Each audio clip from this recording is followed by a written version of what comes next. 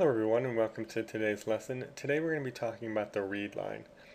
So you're all familiar with what WriteLine does. It simply takes a string and outputs it for to the console. So what does ReadLine do? Well, it does the reverse. It takes a string from the user and or the console and inputs it into a variable that we declare.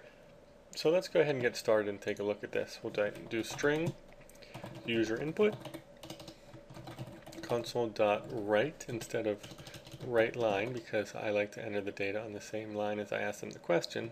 So please enter your name. Then we'll take the user input variable. We'll do console.readLine. So we're taking the input from that they're typing their name in, and that's going to be stored in this string here. User input, and now we'll just take user input and write that to the screen. We'll say hello user input. Okay, so let's go ahead and run this. Please enter your name, Leo. Hello, Leo. Press any key to continue. So that's basically the gist of it.